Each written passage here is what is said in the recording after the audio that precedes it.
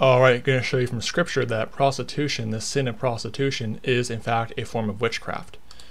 So let's go to the scriptures, which should always be the final authority of every Bible-believing Christian out there, professing Bible-believing Christian, is God's word. So here's some proof that prostitution is a form of witchcraft. So first example is you have Jezebel was a fornicating harlot, and she was steeped in witchcraft and involved in witchcraft. Turn to 2 Kings chapter 9 and verse number 22. 2 Kings chapter 9 and verse number 22. And it came to pass, when Joram saw Jehu, that he said, Is it peace, Jehu? And he answered, What peace, so long as the whoredoms of thy mother Jezebel and her witchcrafts are so many?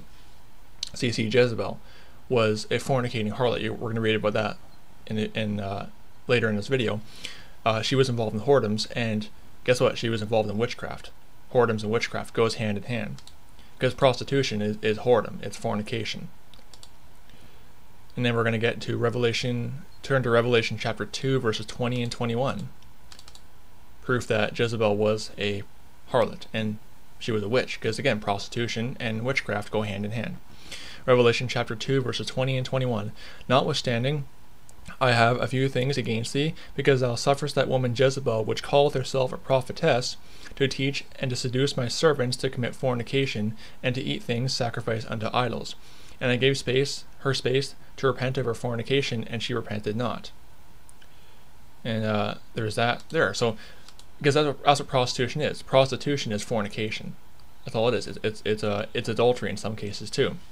And Jezebel was a fornicating, adulterous harlot, and she was in witchcraft, which is not surprising, considering these next two scriptures I'm going to cover. Next point, in Nahum chapter 3 and verse 4, the well-favored harlot was a mistress of witchcraft.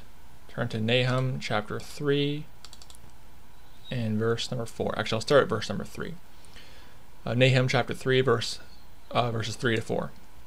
The horseman lifteth up both the bright sword and the glittering spear, and there is a multitude of slain, and a great number of carcasses, and there is none end of their corpses. They stumble upon their corpses, because the multitude of the whoredoms of the well-favored harlot, the mistress of witchcraft, that selleth the nations through her whoredoms, and families through her witchcrafts. So you see again the well-favored harlot. She's playing the harlot. She's a multitude of whoredoms, we read in this verse, and she's the mistress of witchcrafts. So you have another example of someone who is a harlot who's involved in witchcraft. Witchcraft is tied in with prostitution. It's sex perversion. And next, final point, the sorceress in Isaiah chapter 57 and verse 3 are associated with adultery and whores. So, Isaiah chapter 57, beginning at verse 1 down to verse 3. The righteous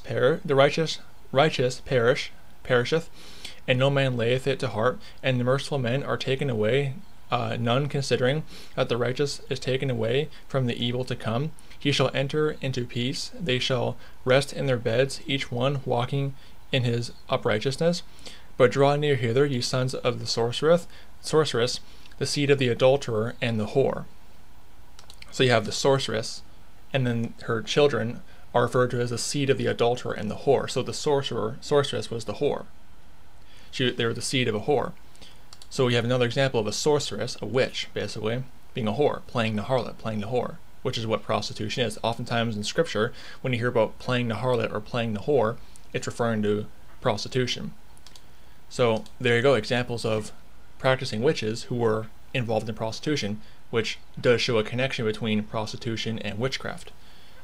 So prostitution, most sex perversion is demonic, essentially. Most kinds of sex perversion, whether it be homosexuality, whether it be fornication, pornography, whatever, adultery, it's always tied into demonic activity, demonic entities, and witchcraft, sorcery. So don't be deceived. May the grace of our Lord Jesus Christ be with all the brethren. Goodbye.